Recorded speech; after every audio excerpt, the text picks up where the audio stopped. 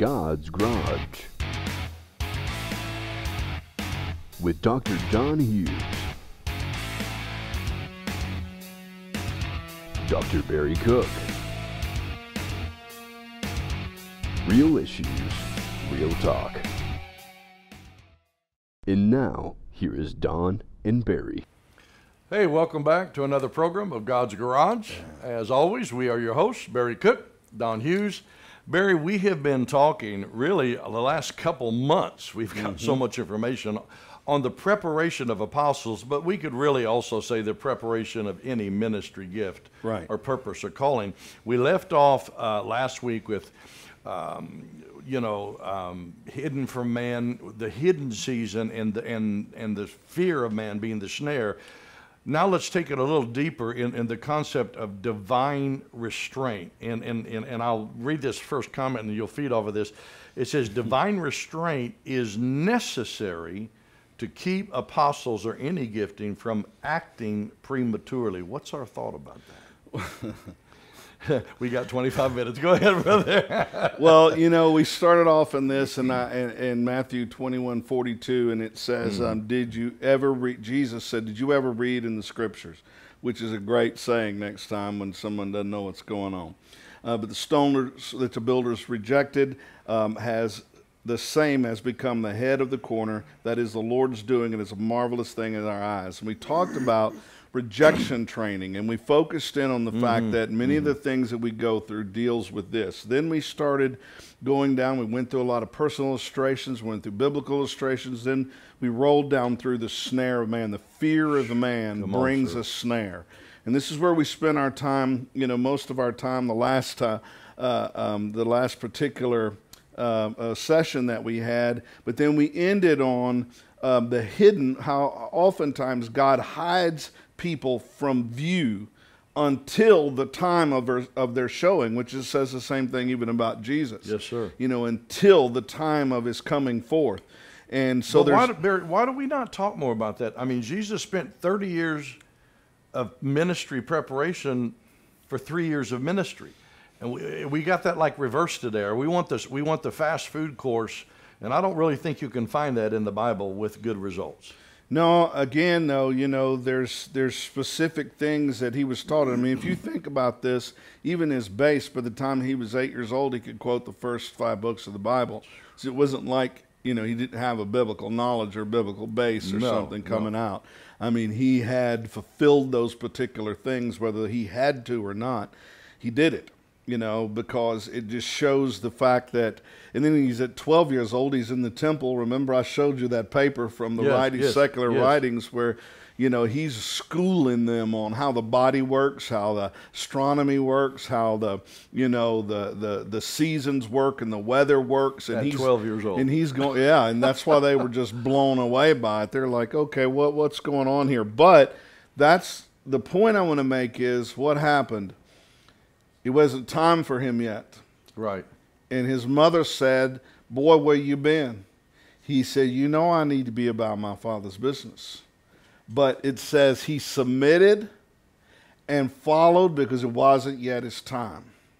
Now, he said the same thing later on at the wedding when he did the first miracle. Yeah. At that time, he said, it's not really my time, but it's kind of like, but we close enough that I'm going to go ahead and we'll kick this thing on. But when he was 12, he hadn't got to 30 yet. Right. It was a long way. So, okay. He was more ready then than most of the priests behind the pulpit, but not for the resistance and the oppression and the obscurity and the persecution he was going to have to face. Well, and again, we don't preach this because it's not popular, but as soon as the heavens opened, God said, here he is. He said to every angelic being, to every person on the planet, and to the satanic system, here's the one y'all been looking for. Here he is. Here's the seed. Boom. How quickly did the attack come? Oh, man. How quickly did the temptation of all of... In other words, that temptation proved to himself, no, I am ready. I have passed the test. Yeah. This is in me. I do have it. Yeah. Now I can do the Father's business. And when he stood up in Luke chapter 4 and read about himself in the synagogue, it says all the eyes were fastened on him. And then he read about himself. He sits down and it says, and those that watched were furious. Oh, come on. Yes, it did. So what happened is the heavens shone light on him, blessed him, and confirmed him. The people as a whole now knew, woo, this dude is of God. And then the priest and all those people just said, wait, we don't have control of this. Yes, and that's the problem with the whole religious system. So we're talking about divine restraint, and we're talking about all the whys. This, I believe, directly goes back to the quality of minister that we have today. We have ministries that are comfortable teaching without persecution.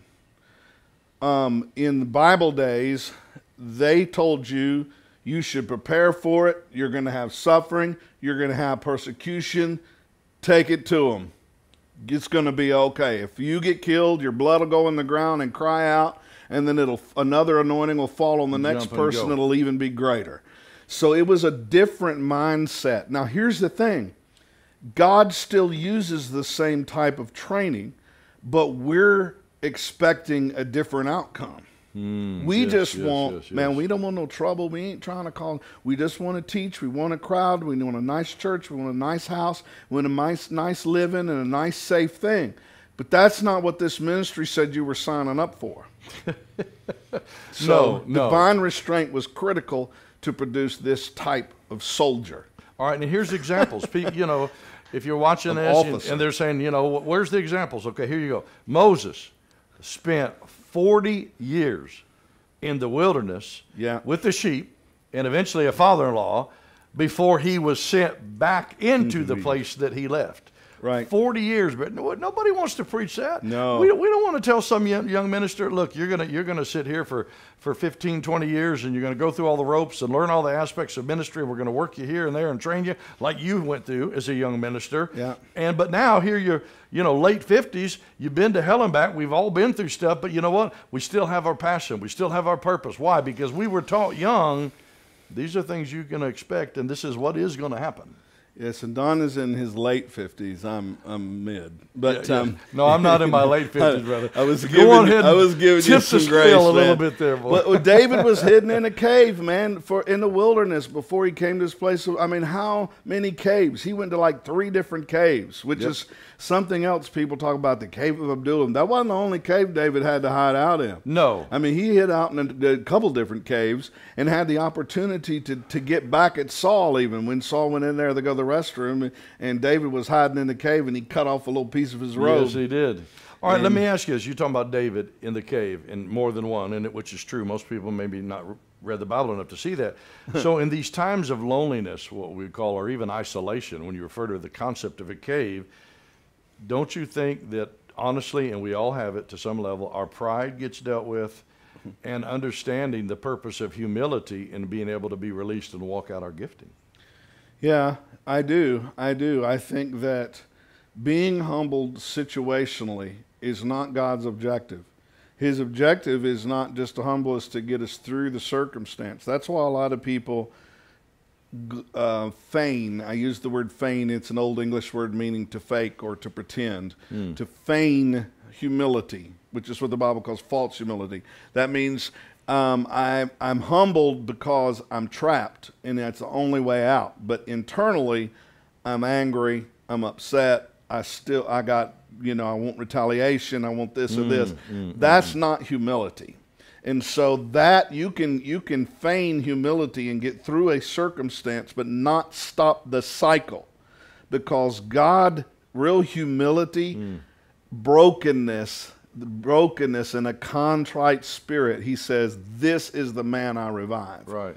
So people want revival, and sometimes they call relief from pressure spiritual revival. And it's 2 different things. We need, Barry, and we should want what comes out of those seasons of patience, of the cave, of loneliness. Watch this. How many worship songs did David write while in his own wilderness? Oh, and on and on and on. I mean, even, the songs, even of the great hymnals that were written, in the cleft of the rock, in the ship trapped at sea, hiding onto a rock, and he gets a revelation that that's how God is to us. He's trying to be and kill, holding on to his best, and then the storm crashes. He's able to get up on the rock, and then he gets rescued, which is a real story of the guy that wrote that song. So the songs weren't written in a studio by what was the latest jam and a demographic study on what people want to hear. They were written from expressions of people's lives that came out of dark places, and the glory of God enlightened their spirit, and they were changed because of it. How much would we shorten our worship songs today if we took out the oh? There was nothing else to sing about. I'm sorry, I had to go there. Forgive me. I know somebody's going to give us some comment on that. All right. So this time of divine restraint, Barry, this time of the cave, of the wilderness, we're developing patience.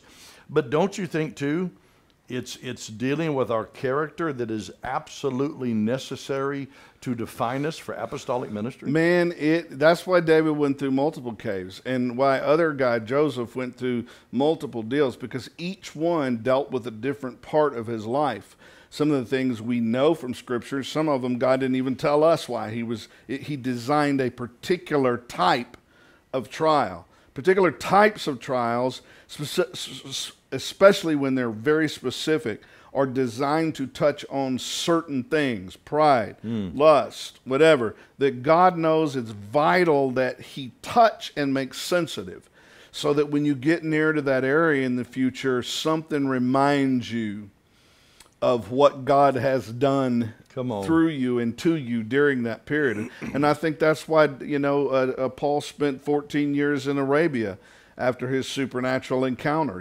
God took him out there, but now he put him at the feet of Gamaliel, which was a tremendous teacher. I mean, he was like the best at the time of someone that had been converted and were preaching the understanding of Christ from the Old Testament all the way to the New Testament. In that time of wilderness, Paul's revelation opened up, and then he got divine instruction on how it worked. And that's what those times of isolation are supposed to produce in us. Well, it even says in verse 17, Galatians 1:17, he said, I didn't go up to Jerusalem to them which were apostles before me. And I wasn't going to hang out with the latest crowd. Right. I was on an assignment. And, so he has this supernatural encounter, but then goes for this long season of preparation. Yeah, and I didn't put this text in there, but the next text says, and whoever they are makes no difference to me.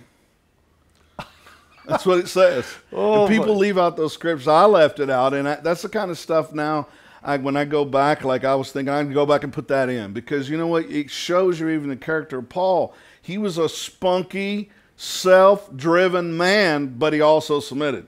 But he was like, I don't care who they are. They're like, come up and see these men of prominence. I don't care who they are. It make no difference to me. But I'll go do it because I know it's the right thing to do. And see, somebody that's weak would look at him and say, oh, you see that attitude? Somebody that's strong is going to look at him and say, bring them to me. Yeah, bring him That's here. a warrior worshiper right That's there. what I'm He ain't looking going to bow underneath. We just need to make sure he's teaching right, because he's going to make headway. We just need to make he makes the right way. Wow.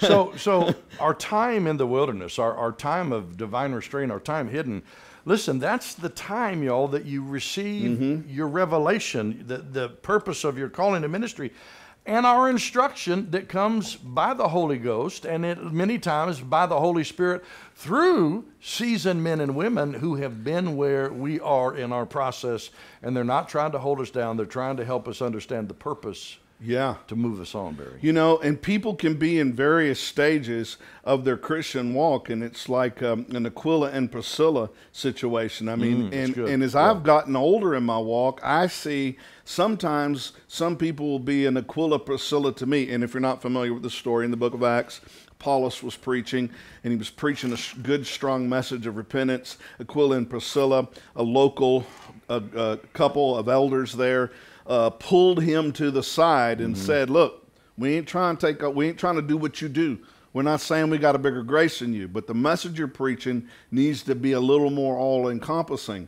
Christ also died so you can teach people about the baptism of the Holy Spirit. He also died for healing. He also died for these other things, for deliverance. And it says, and he upgraded him.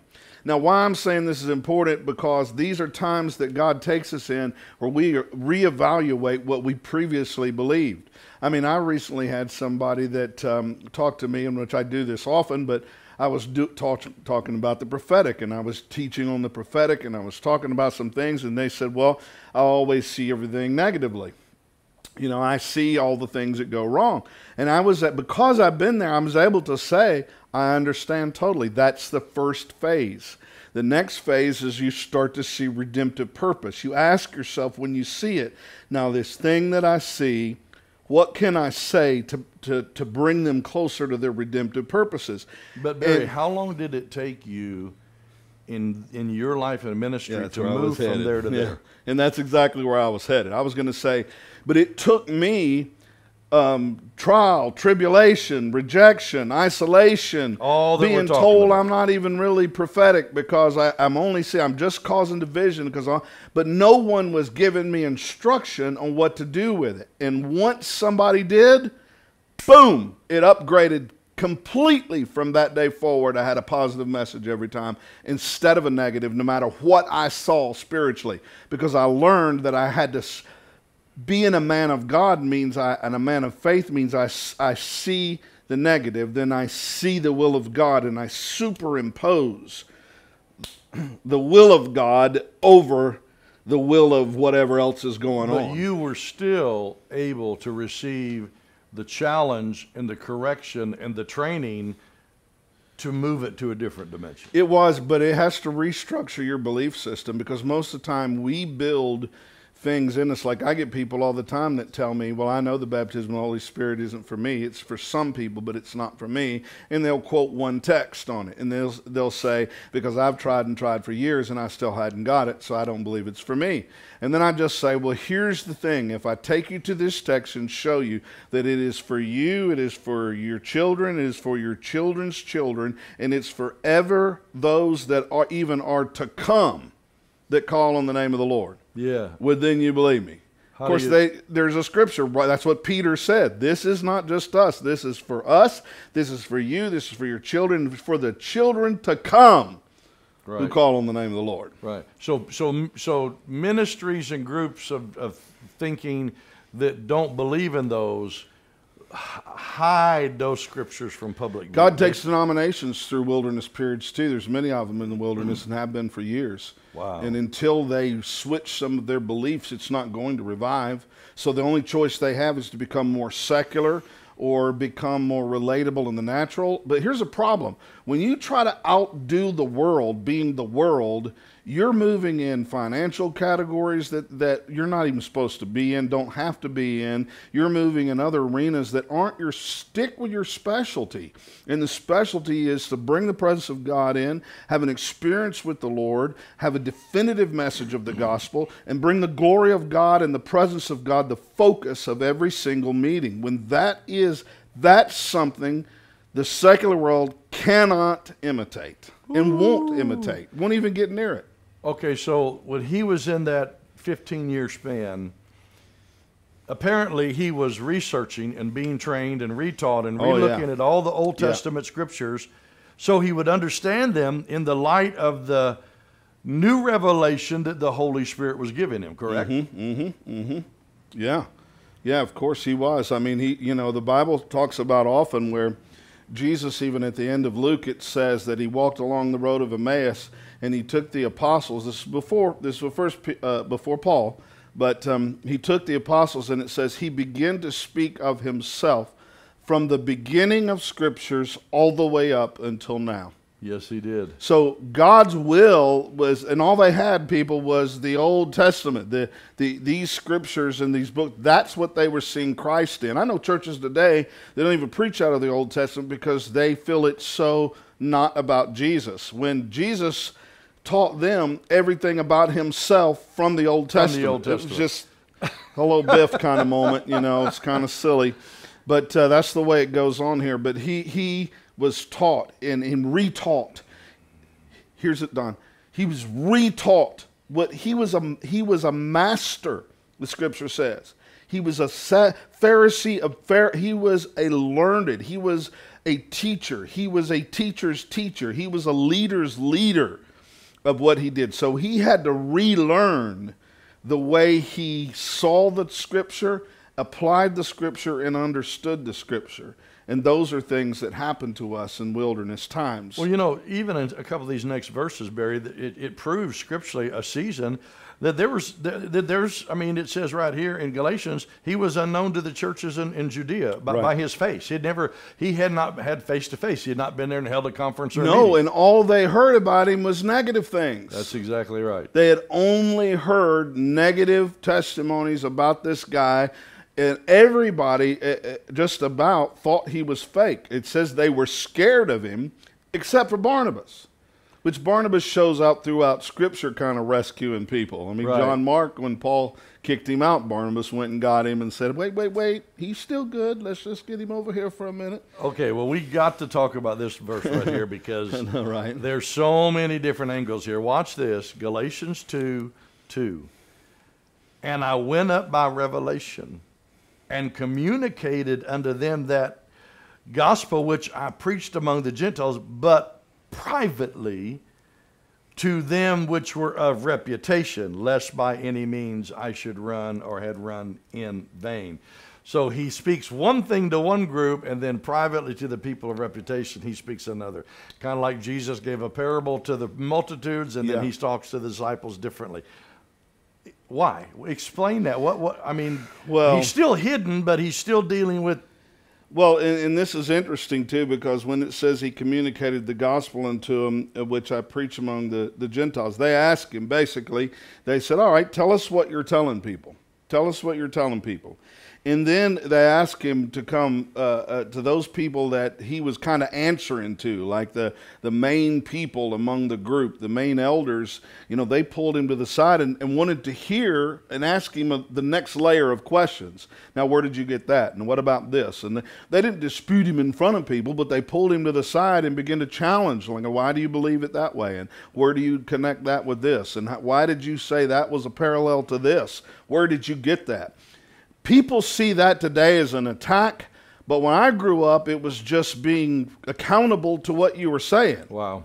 You know, so that's another thing. Well, he doesn't appreciate my revelation. I'm like, yeah, he does. You got to be able to give an answer for what you believe, though. But here's the thing. He didn't rush out, Barry. He No. didn't rush out in a minute. We got to keep bringing it back to this point for all of you watching. Yeah. He allowed the Holy Spirit to educate, to train, to develop, and he was patient in the Lord's timing. We don't even like that word anymore. Man, it's the last phrase of this sentence that gets me, and this is what it says of that text in Galatians 2:2.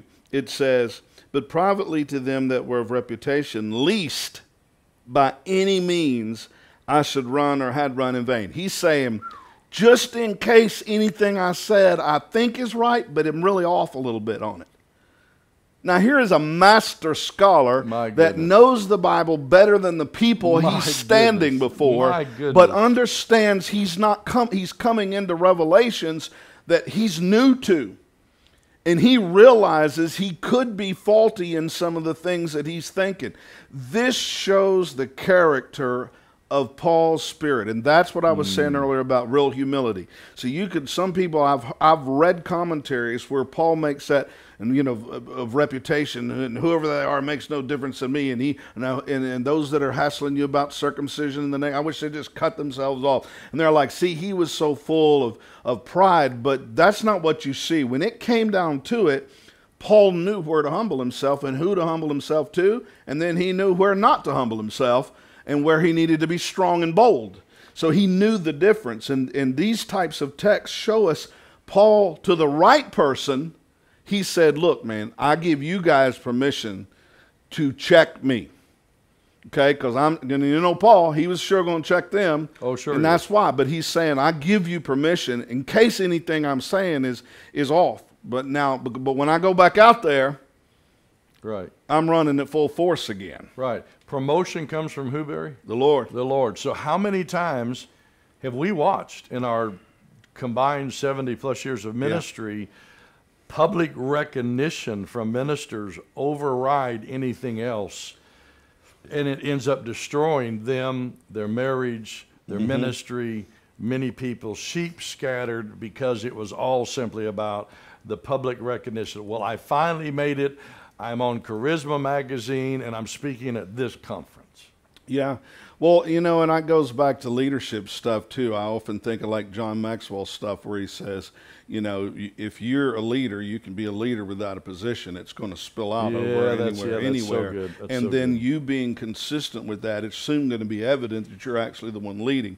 And you may say it's been like that in my church or at my work for a long period, but you have to understand that God is the one who promotes. So he sees that, and he won't let you, when you're cooked in the oven and you're ready to be taken out, if they don't take you out, he'll take you out. He will. He will. Man, this is such a good subject matter as we're going down through the preparation of apostles, and this is lesson 2. There's lesson 1 you can go back and find on Rev House and God's Garage. Yes. And look these episodes up and see some of the things in the past. We're going to continue now in our next session, and we're going to talk a little bit more about the Word of God and the shaping of the Word in the apostles' life and ministry, and how it shifts and changes through these preparation times.